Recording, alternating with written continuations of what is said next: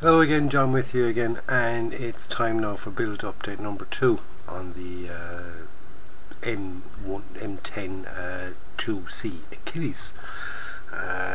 In part 1 we got the hull done, got the interior painted, tracks on, everything done, lower half painted, lower half of the hull that is painted, instead of the upper half to get done, which I'm going to leave until the painting for a finish. So now we're on to the turret section. Okay, so we start off the turret section by building up the breech.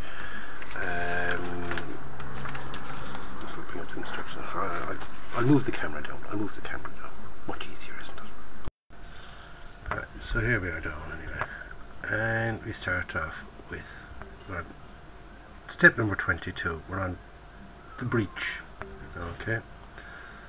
There's the gun breech 1, as they're calling it. Okay, there's a couple of parts there to go together. Then we're adding all the rest of the breech parts. Okay, a couple of sections there, all adding up onto the breech. Right. Then we basically have the breech made at that stage. Then, okay. Then we're up onto the interior of the turret itself.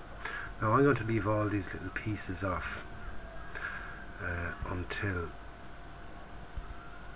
I get them, I'll paint them all separately. It's so much easier. I'll paint them all separately and add them on.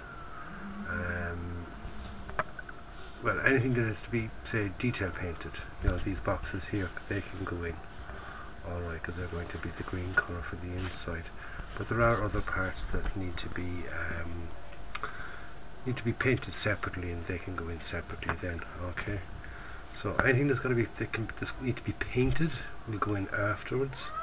Like the guns, a couple of other little bits and pieces, but lots of it can go in there. Okay, we can still fit lots of it in there. Right, so we're on the turret then. And then we have the other side, and it's basically the same. So, same idea, just all the internal pieces. Like I said, we're going to leave most of them off and paint them on afterwards. Mostly would be, say, the guns, the shells, and any bits of stowage. Everything else can go in sort of now, really, as we're building it. So then we've got the turret all built off, and we're going to get as far as that, step number 28, where we have the turret as good as finished, right? And then we'll have a look at that and see what that looks like. Okay, so I'm going to get up as far as step 28, then we'll see what all that looks like. Give it a quick discussion, see if there's any parts that caused any problems. Hopefully we didn't have any problems with it, and we'll see what all that looks like.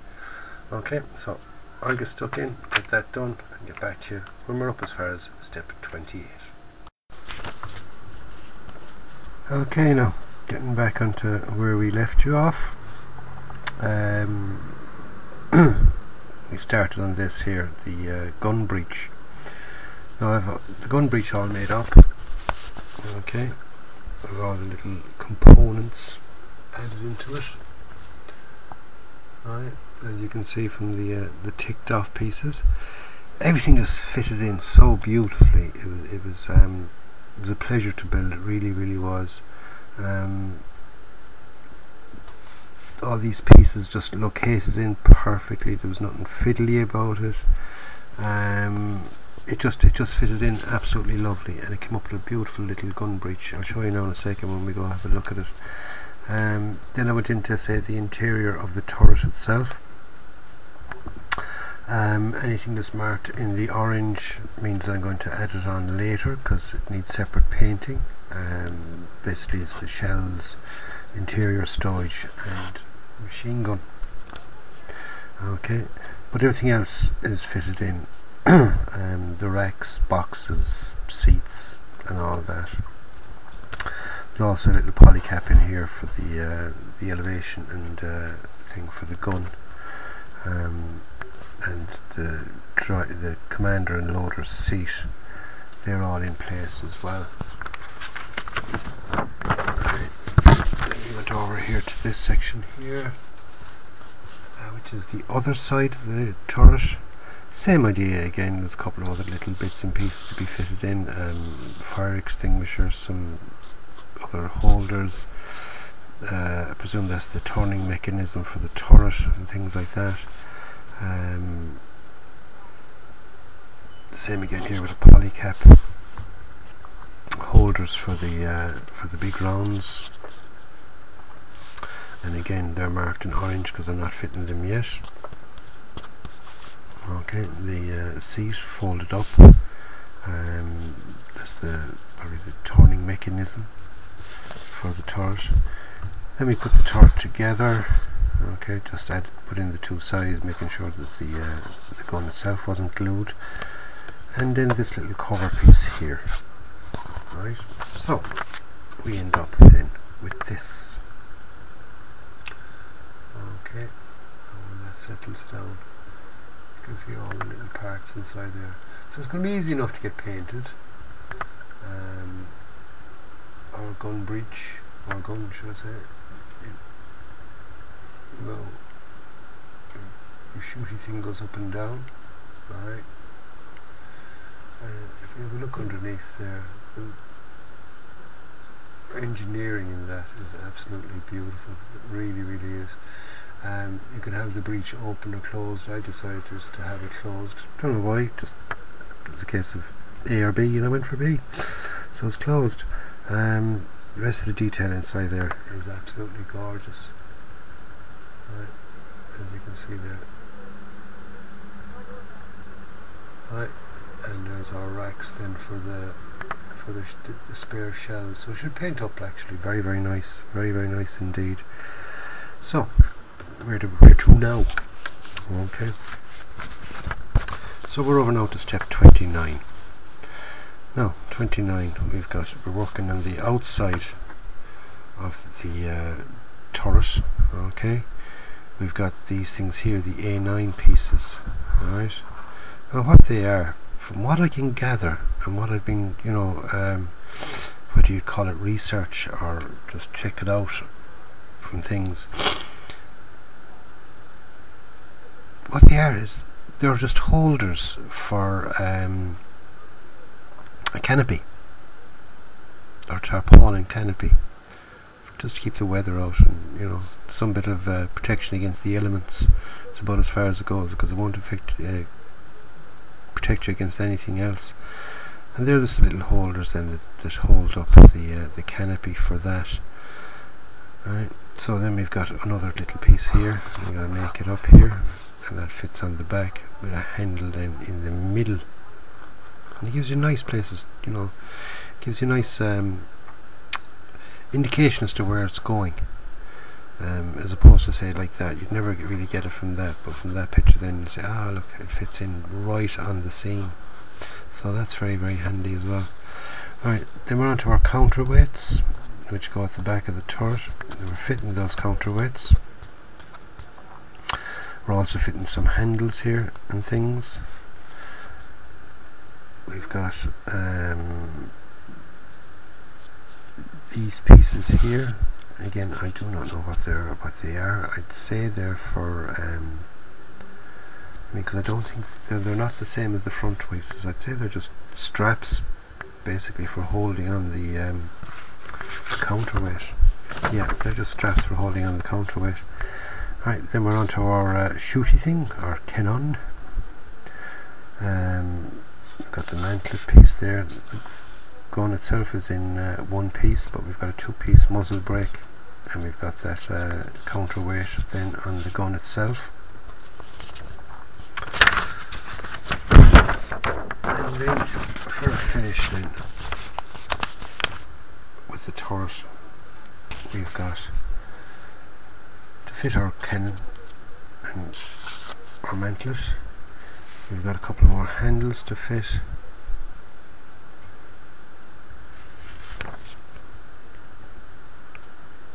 Then it tells us about fitting the figure, the little wheel here on the inside of the turret, that gets fitted.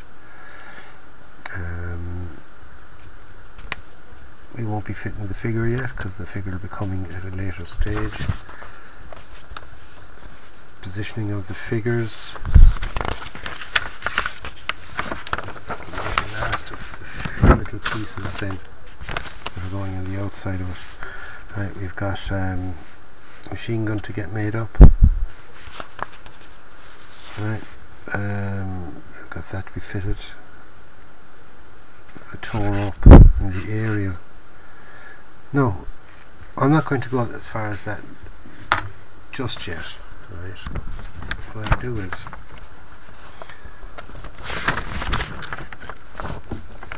I'll get as far as there and then we'll have a look at it. Okay, so I'll get as far as step 33. We'll have a look at it and see what all that looks like. Okay, so next clip we'll have that much done. Now back again. I've just been working away there making the tow rope, but before I'll show you that. We've got the turret as good as finished off. Okay, we've got all the pieces on that needed to go onto it. We'll have a look at it there. I just popped it on here because there is a little piece that sticks out. You just got to be kind of careful with it. Okay, we've got the wheel there. You can see the wheel sticking up. So be careful if you make this and you're putting it down. Also be careful when you're lifting it up of these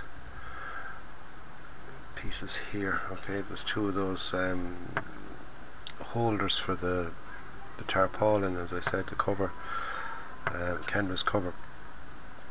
They kind of stick out a bit, and they're only really just after being glued there a little while ago. They're as good as set, but they will pop off if you snap them off. They're very, very fragile. As you can see them there. Oh, the light. I'll just turn my light off underneath the funny way again. There we go. Mad, isn't it? I gotta turn the light away from the camera for it to see. And there we go. You can see those pieces in there, and you can see all the turret all nicely made up. Okay. And it works. Okay. As in, it goes up and down, it doesn't shoot things out, it doesn't work to that extent, but it works as in it'll elevate and deviate. It'll go up and down. Right, so that's the turret made. Right, so all we've got left to do, just pop that in there now so I don't damage that little wheel.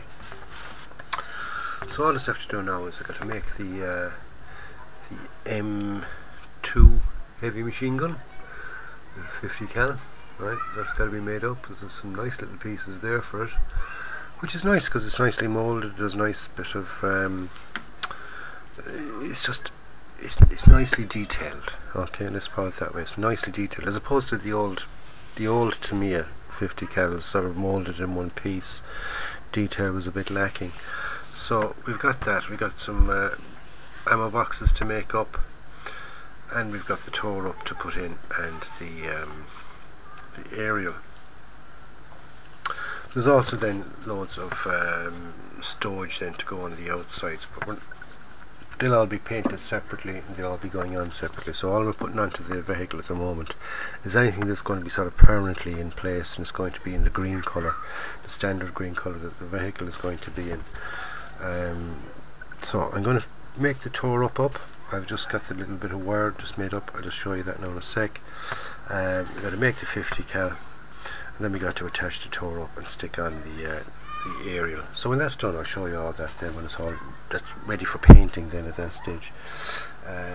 Then it's just a case of getting all your accessories, all the added bits and pieces onto pins and things, or whatever you use for gluing. Right, for the tow rope, it does come with a little bit of string. Okay, but personally I'm not a lover of the string. Right, I'm not a lover of the string. For one, I think it's too thick.